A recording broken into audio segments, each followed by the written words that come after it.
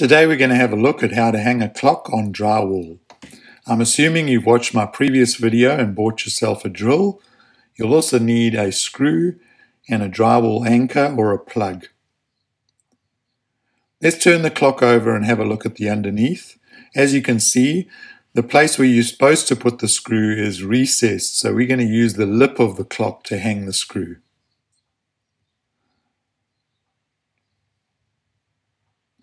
In part one, we're just going to use a screw, and we're going to use that because this clock hardly weighs anything and it's pretty light. First of all, mark the position where you want to put the screw.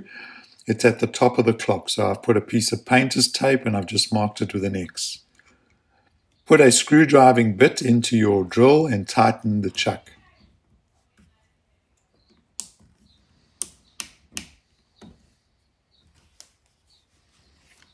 Then make sure that your drill is rotating in a clockwise direction.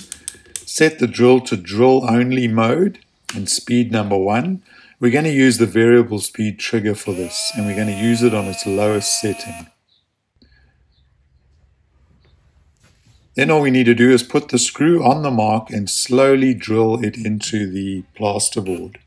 You need to make sure that you drill very slowly so that the screw bites into the plasterboard and doesn't destroy it.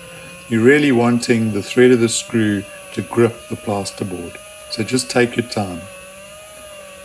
Don't screw the screw all the way in because you're wanting to hang the clock on the screw. Once that's done, you can remove the tape.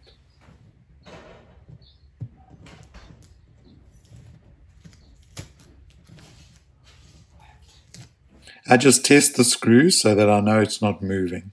And then you just simply hang the clock, and there you go. It's as easy as that. Well done. You've used your drill for the first time.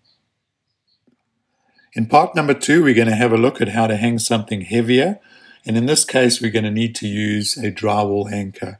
The clock only weighed 800 grams. If you're looking to hang something that's a couple of kgs, you'll need a drywall anchor like this. So just push the anchor into the wall and then use your drill to screw the anchor further into the wall. Take your time, make sure that it bites in carefully, and you're wanting it to end up flush with the wall. Once you've done that, you can put your screw in place, and you can screw your screw in as if you're screwing it into the wall. I got a bit carried away and went a bit too quickly, but you should really take your time and just screw it in slowly. Make sure that you leave the screw a little bit out so that you can hang your clock on it. Once that's done, simply hook up your clock and you're done. This plug will hold between 7 and 10 kgs. I'll leave a link to everything you need in the description below. Thanks for watching. God bless.